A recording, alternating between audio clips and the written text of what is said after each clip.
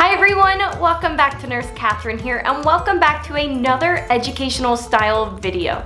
In today's video, I wanted to teach you a technique, or more so the basics of adult CPR and proper hand placement when giving CPR.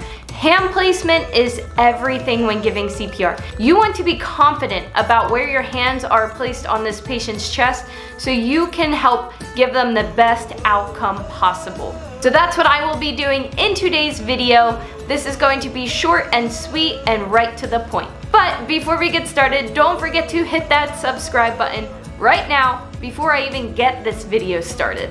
Alright, so now that you hit it, let's start.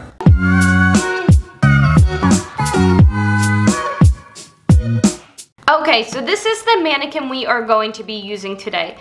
I will link the description of everything that I'm saying below, and I will also write it out below if you missed something. But first you want to locate the end of the breastbone. So that's where the breastbone and the ribs meet. On this mannequin, it's quite easy to see because of the V that is here. Not everybody will be that easy to see, but this is pretty simple. So locate that point right there, and then you're going to take the heel of your hand. So the heel of your hand, and place that right above that spot. That is where you are going to be doing your chest compressions. You simply overlap your hands then, and then you can start giving your compressions. So let me walk you through this one more time. Find the bottom of the breastbone. Take your heel of your hand, of your dominant hand, and place that right above that point. Overlap your non-dominant hand, get on top, and then start compressing. That is your landmark right there for where you're going to put that heel of your hand.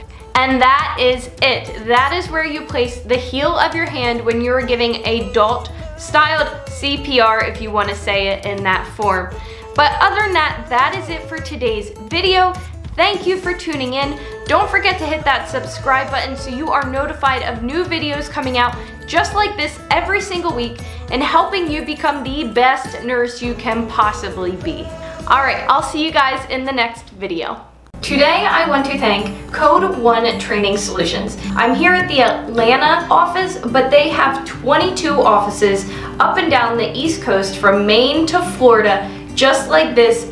Bigger training facilities and small rooms just like this where they have their beacon system, which is RQI, and a live person watching you and helping you through your BLS and ACLS training. In the hospital that I used to work at, we used to do RQI training every quarter. Here with Code 1, you actually only have to do training every 2 years. This gives you a 2-year BLS certification with the mix of RQI, a mix of somebody watching you here on the screen. For more information about Code 1 Training Solutions, you can pop down to the description and find links to their website, Instagram, Facebook, and LinkedIn accounts. Again, thank you so much, Code 1 Training Solutions, for allowing me to use your space to create better and more in-depth content for my viewers.